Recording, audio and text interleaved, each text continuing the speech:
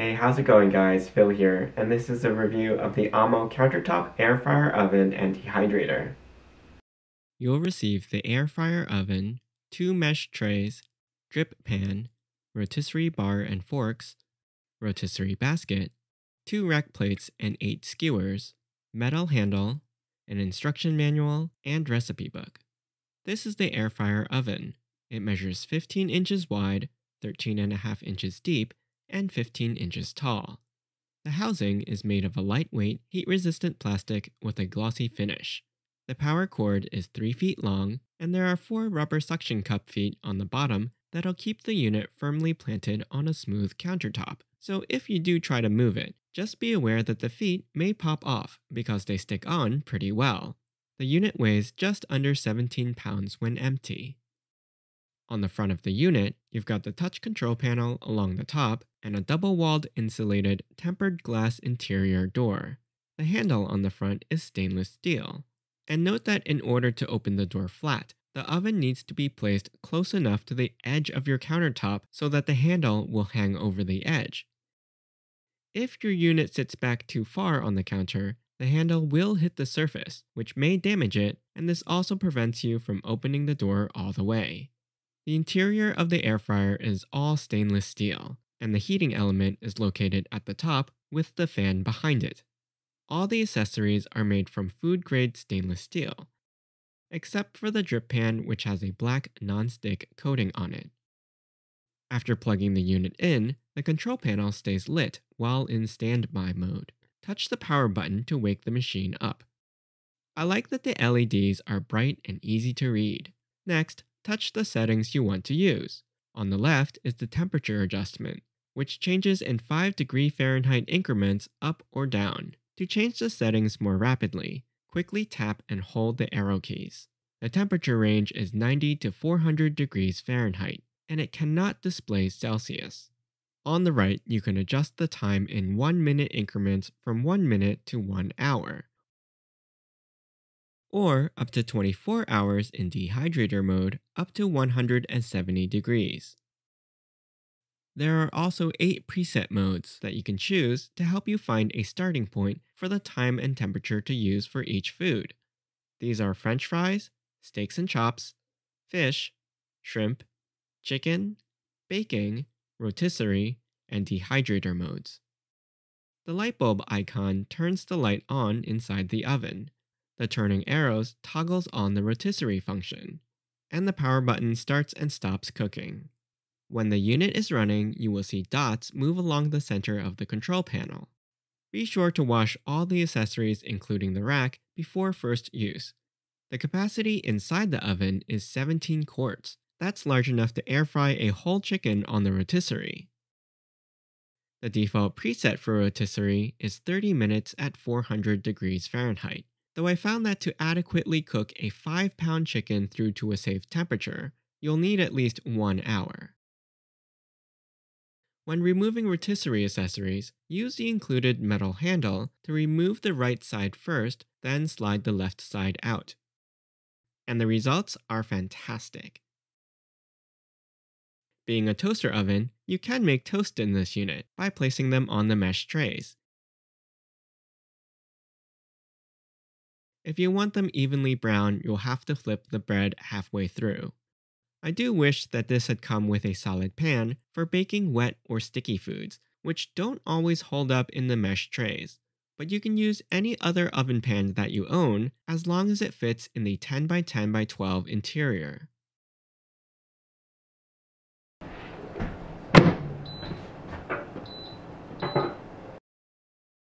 The unit does take several minutes to preheat to your selected temperature, so be sure to account for this when choosing your cook time, because the unit starts counting down right away when you hit start. Let's make one of my favorite fried foods, tater tots, in the rotisserie basket. Now, these are frozen, and I'll put them in the basket straight from the freezer. I'll only fill the basket about halfway so that they'll have room to move around and allow the hot air to circulate.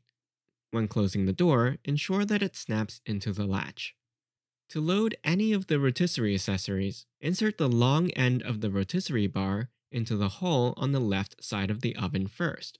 Then align the small notch on the right-hand side of the bar with the bracket and drop the bar into it.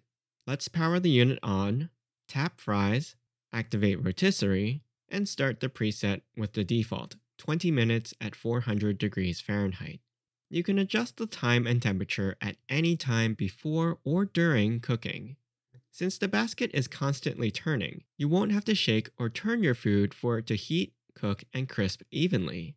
When the timer runs out, the unit will beep and shut off.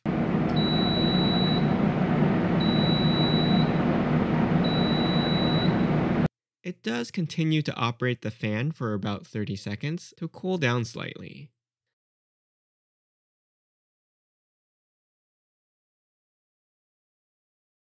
To open the basket, simply pull up on the spring tab.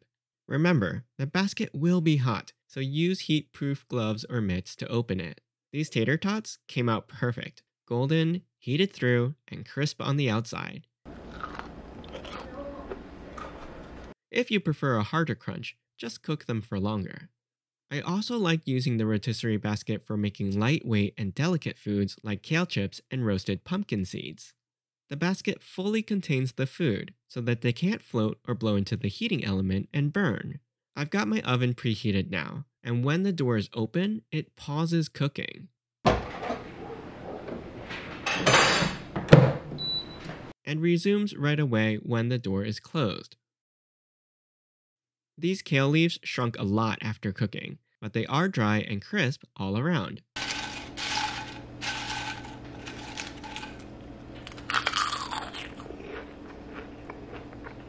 This air fryer oven makes it so easy to make this tasty, healthy snack. I also tried making cupcakes in the air fryer on the default baking setting. Note that some foods tend to cook faster in the air fryer because it rapidly circulates the air inside the unit, so make sure to adjust the time for your recipe accordingly. After reducing the bake time by a couple minutes, these cupcakes came out great. To use the skewers for the kebabs, assemble the rack plates on the rotisserie bar by inserting it into the hole in the middle of each plate. Then tighten down the thumb screws on the outsides. Note that only one set of thumb screws are included with the air fryer, and when switching rotisserie accessories, you need to remove and reuse them for each one. To attach the skewers, the pointy end of the skewer goes into the hole on one side of the plates, and the rounded side twists and locks into place on the other end. Make sure that the rotisserie function is flashing on the screen to ensure that it is turning. To remove the skewers from the rack, grasp the round end and turn it to release. Just remember that your food may lose more moisture and be drier than you're used to. And while this makes for crispier fried foods, it's not ideal for every recipe. So if you're baking and you want to keep foods moist, be sure to cover them in foil. These kebabs came out delicious though, and it was just like roasting them on the grill. One final tip. If you're using the dehydrator function for lightweight foods like dried herbs, use one of the mesh racks over top of the food as a guard to keep it from blowing up into the heating element and burning.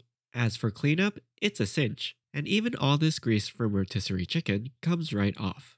Just wipe down with a damp cloth. Overall, I'm really happy with this air fryer. It cooks food fast, bakes, toasts, roasts, and even dehydrates. While I feel other accessories could have been included, like extra sets of thumb screws for each rotisserie tool and a solid pan, all in all, you'll receive everything you need in the box to get started cooking, including a full-color recipe book to give you some ideas what to make in it.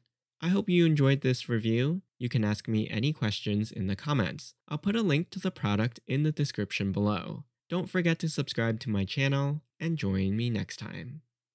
A little bit confusing.